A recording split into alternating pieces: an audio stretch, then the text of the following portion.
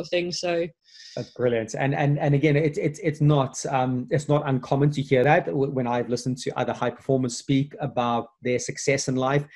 So much of what they attribute to it is sustained habits and habits that build and build and build over the years. The habits can change and tweak and adapt a little bit, but for me, habits is such a big thing, and that takes time to cultivate. You know, you can't just turn around and go, hey, I'm just going to pull out these 5 habits today and do them because I think they're good. That's where maybe the environment, or, you know, your close friends, your family, your coaches, people like that can help you cultivate those habits, and you stack those habits together over the years. It makes a huge success. Yeah, definitely. So linked to that, I'm always interested in this. What does your morning routine look like? So because I've heard a lot of successful people talk about their morning routine as very, very similar most mornings, and it sets them up fully for the day. Could you expand on what your morning routine would entail?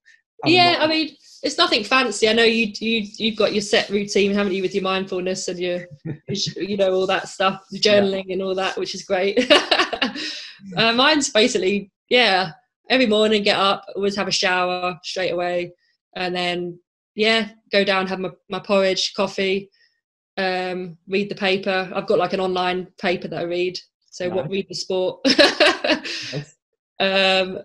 And then, basically most mornings I'm sort of, off driving somewhere, or, so I find that I don't like to rush in the morning. I mean, if I've got to leave at sort of 8:30, I won't get up at like 8:15. I'll get up at sort of 7:30. So I don't like, even though I'm not doing that much in that hour, I still just like to feel relaxed before I sort of go to training and stuff. I don't like to get there and I'm like, I've been rushing, you know, all that sort of thing. And you know, I get to my session, I always get there half an hour before, because I like to find that's enough time to warm up. So I do that every session, get there half hour before the session starts, really.